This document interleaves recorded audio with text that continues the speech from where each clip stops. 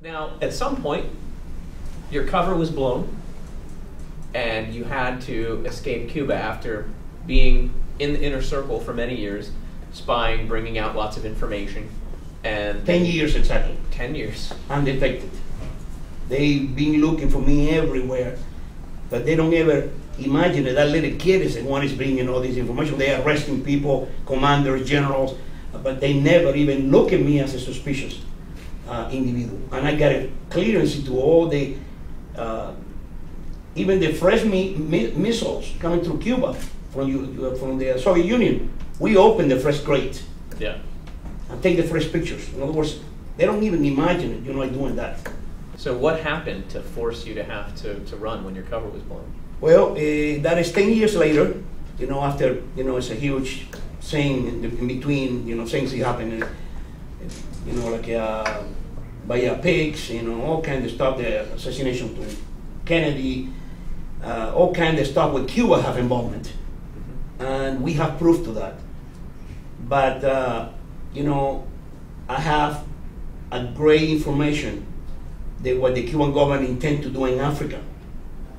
And I meet my contact and I tell it, please, this information is extremely delicate because they find out what this information coming out, they know it's coming from my office.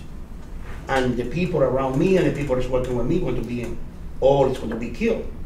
Please don't make this public. And they promised me not to touch it. They're going to use it for detour, this operation Castro plan to do, but they're not going to make it public. Unfortunately, you cannot ever trust politicians. And as soon the intelligence forces pass that to the politicians, they use it to get a coalition against Castro with the United Nations, then my cover is blown right there. Right, so as soon as they announced that information at the United Nations, they knew it had to come from your office, and then you had to escape. In less than 24 hours, they started arresting people in my office and take it away. And so you escaped to the United States?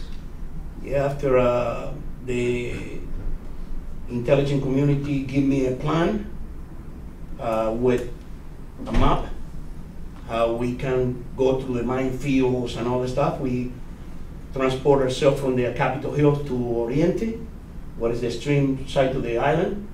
Then from there we walk into the jungle, cross through the minefields and go through Guantanamo base. And in Guantanamo, we swim underwater for almost 12 hours.